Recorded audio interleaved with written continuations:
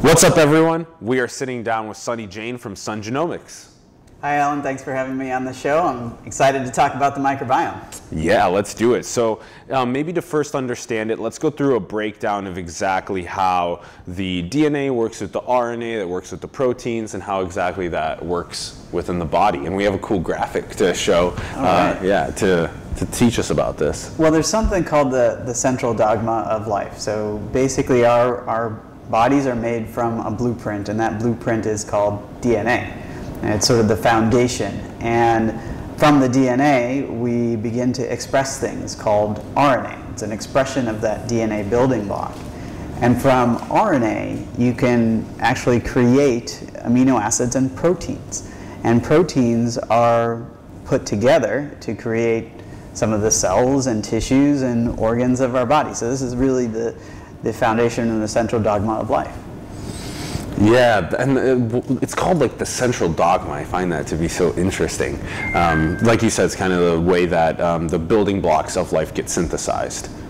That's right, and so everything has a code to it, if you will, within our bodies. And that code begins with the DNA, which is one of the most stable components inside our bodies. I mean, you can get DNA extracted from ancient mummies even today. And RNA then becomes expressed. A little bit less stable and also has lots of variability, and it's a lot more challenging to understand that expression. And then there's the protein level. And the proteins begin to degrade over time and have a denaturization associated with them. So one of the good ways, or the simplest ways to understand life, is to go to the most stable component at the DNA level. Yeah. And like you said, DNA gets denatured way last, and like we have this, similar to exactly what you were just saying, we have a little like breakdown graphic here to understand it, how the buildup, the synthesis of life actually ends up occurring. And then how is this applicable to the breakdown of like the GI tract? Yeah, so our bodies are now made of organs, tissues, and the GI tract is responsible for digestion, which is what I want to talk to you about today, and it's related to the microbiome as well. So the first thing we do when we eat... We got a good graphic for this as well. Yeah, let's take a look.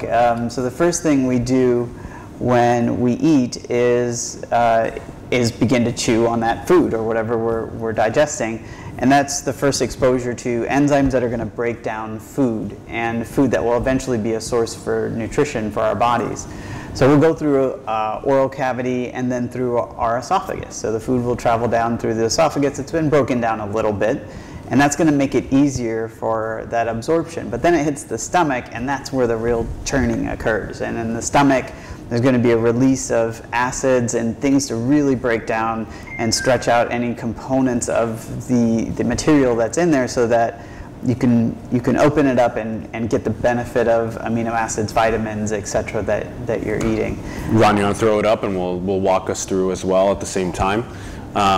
So we went from the adding our saliva in order to add enzymes, the digestive enzymes, and then down the esophagus. And as a bolus is swallowed, goes down the esophagus into the stomach. And then that's where you were describing all of the different acids that come in to help break down the food, bile.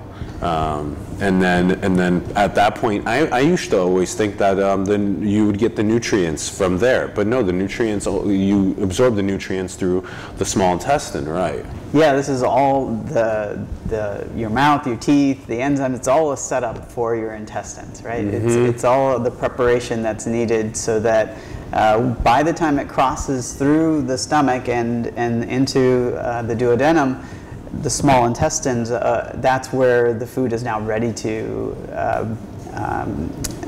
be absorbed into your bloodstream, and you can actually get the nutrition from it. And that's just through the walls as it goes. So it's now this like bile broken down and totally broken down by surface area as well, and now it's sliding through the small intestine and it's absorbing nutrients as it goes through the small intestine walls as it's moving along. Yeah, and there's a lot of interesting mechanics that happen along that way. And one of the first things is bile and salts also combining with the food to help break it down even further. But another thing that's happened in the last, well, I guess another thing that we're now beginning to understand in the last 5 or 6 years is just how much of that breakdown is attributed to our microbiomes, or microbes that are actually living inside the small intestine. There are trillions of microbes living inside of this small intestine. And in our next video, we're going to talk about this larger breakdown of the gut microbiome. This is a pretty good way for us to start understanding it. So, perfect. So that's good. A little bit of a breakdown of exactly how the body's key parts work, as well as a little bit of a breakdown of the GI tract. Catch us on another one of these explanation videos with Sun Genomics soon. Thanks, guys. Thanks.